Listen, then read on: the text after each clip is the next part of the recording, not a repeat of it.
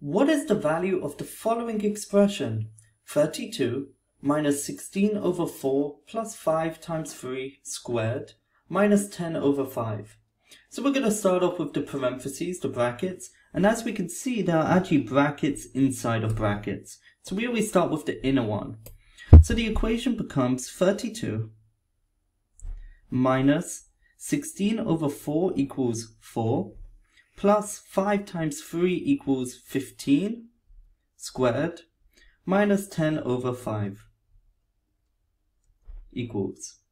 And from there we continue with PEMDAS and we do the addition inside the inner parentheses. So it becomes 32 minus 4 plus 15, which equals 19 squared minus 10 over 5. And now we're going to finish up with the parentheses by doing 32 minus 19, which equals 13 squared minus 10 over 5. And now we're done with the parentheses, we can move on to the exponents, and we have 1, which is 13 squared, and 13 squared equals 169 minus 10 over 5 equals.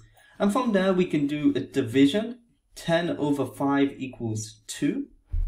And then we add in what we already know. And our final answer is 169 minus 2 equals 167.